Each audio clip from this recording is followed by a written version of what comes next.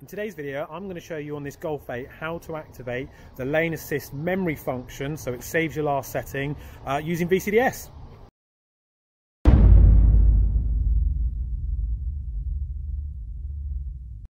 Hi guys, another how-to video for you today. We are working on a 21 plate Golf 8 all-track estate vehicle. Now this vehicle, the customer has lane assist with it, but they don't really get on too well with it because it keeps activating where they live, and they want to be able to have a memory function on the system. So what I'm going to do is I'm just going to quickly show you what the process that is happening. So even though we're doing it on the Golf 8 in terms of the settings and the changes, I believe the process that we're going to be following with the computer in a minute is going to be the exact same process. So what we're going to do is just to show you the problem.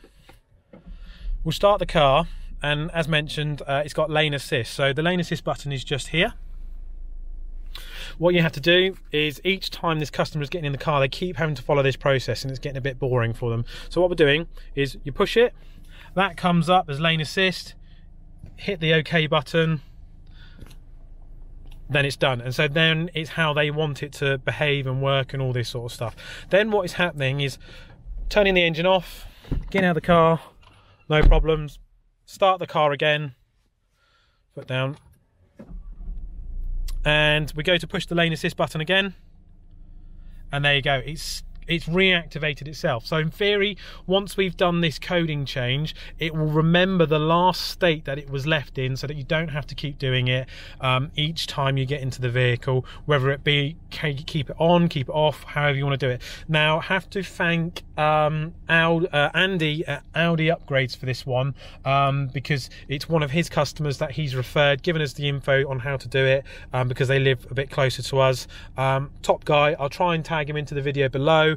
But yeah, what we'll do is we'll do some screen recordings of doing the work, and then we'll jump back in and show you that it saved it.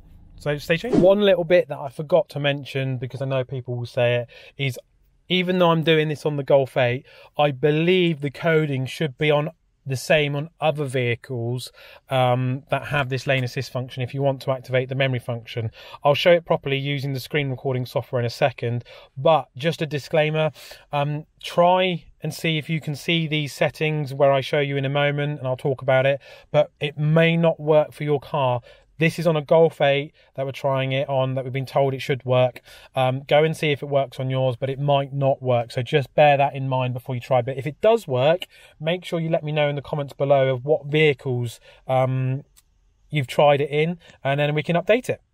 So stay tuned for the screen recording. Right, so first up, you need to load up VCDS. We're currently using version 21.9. So wait for the modules to load up, and then you're looking for the A5 front sensor driver assist module. Click long coding. What you will have to make sure you do, depending on the certain vehicles, is you have to make sure that the bonnet is open for the firewall to deactivate. I always recommend that you copy your long coding before you go in there. So there you go, just dropped it into a Word document. We're going long coding helper, and then yes to experimental coding. You're then going to scroll along to Byte 9, and then it's the top one, bit 0 to 1, and it's currently unactivated, and we're going to set it to last setting. Click that, exit, do it, yes, coding accepted, done and dusted, and yeah, that's it. Then we'll go on to the next step. Right then guys, so you've just watched me doing the coding using VCDS. Hopefully it was relatively straightforward. Obviously remember, you've got to have your bonnet open, and you've got to go into long experimental coding, so you've got to have the most up-to-date VCDS running.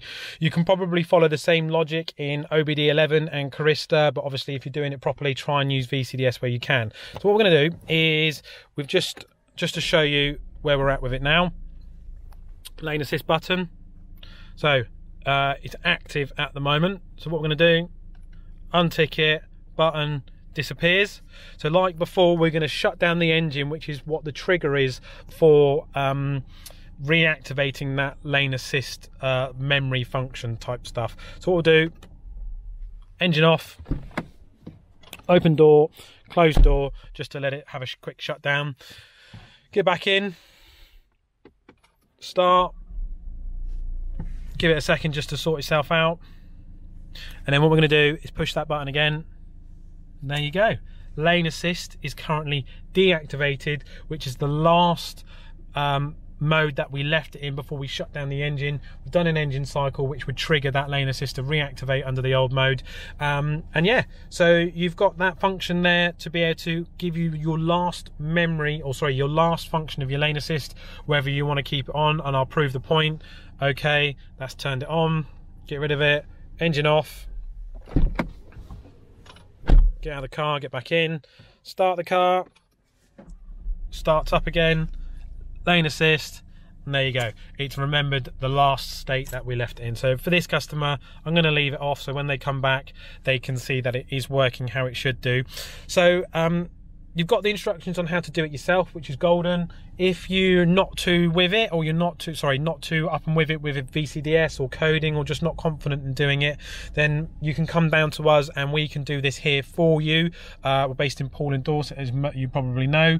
Hopefully you found this how-to useful. Another one useful is our way of giving something back as and when we can. Obviously we're a business, we have to charge for what we do. So that's just how it goes sometimes. So yeah, free information for you there, or you've got the option to come down and pay us to do it for you. It's not too much. As always, thanks for watching. Hope you enjoyed the video. Oh yeah, one last thing. Again, if you try this in a different vehicle that's not a Golf 8 and it works for you, just drop down into the comments what you've tried, and if the coding is the same or different and the end result, that'd be awesome. Just then we can update it on the video and stuff like that. And as always, thanks for watching.